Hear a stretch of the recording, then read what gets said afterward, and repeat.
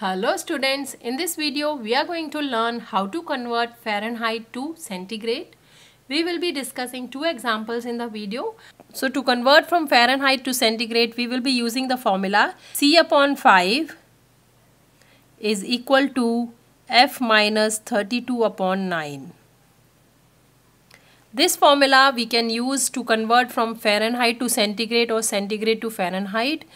As we are converting from Fahrenheit to centigrade, we can find out what is centigrade equal to from this formula. So that's going to be 5 upon 9 times F minus 32. That's going to be C, which is centigrade. So this is the formula we are going to use here to convert from Fahrenheit to centigrade. So our first example is 98.6 Fahrenheit to centigrade.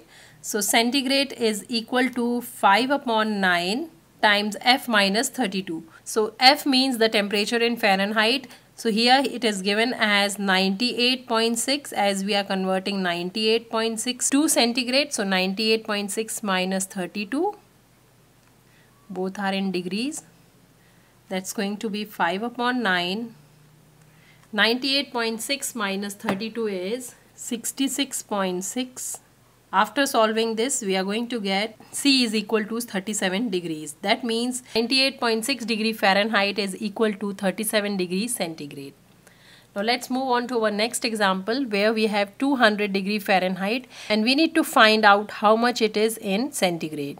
So 5 upon 9, 200 minus 32. 200 minus 32 is 168.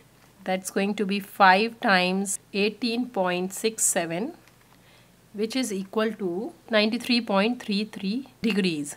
So 200 degrees Fahrenheit is equal to 93.3 degrees centigrade. This is how we can convert Fahrenheit to centigrade.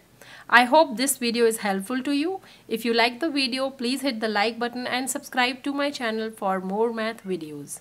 Thanks for watching.